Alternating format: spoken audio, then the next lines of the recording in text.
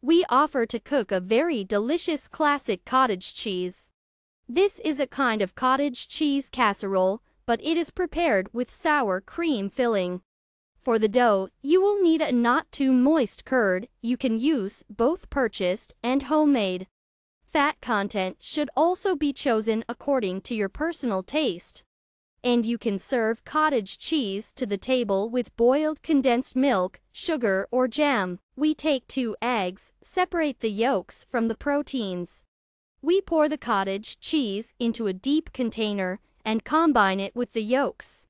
Mix it up. Pour 3 tablespoons of granulated sugar. Mix the mass until smooth. Then pour semolina. Stir the dough with a spoon. Beat the egg whites with a pinch of salt to a thick foam. Add the proteins to the dough. Mix until smooth. Now we are preparing the filling. Whisk 1 egg, add sour cream and mix. Pour 1 tablespoon of sugar into the filling, stir. We take a convenient baking dish, you can use a detachable one, lubricate with oil. We spread all the curd mass, level it, pour out the sour cream filling, send it to the oven, which we preheat to 180 degrees. Cottage cheese is cooked in the oven for approximately 45 to 50 minutes. We check the readiness with a dry match.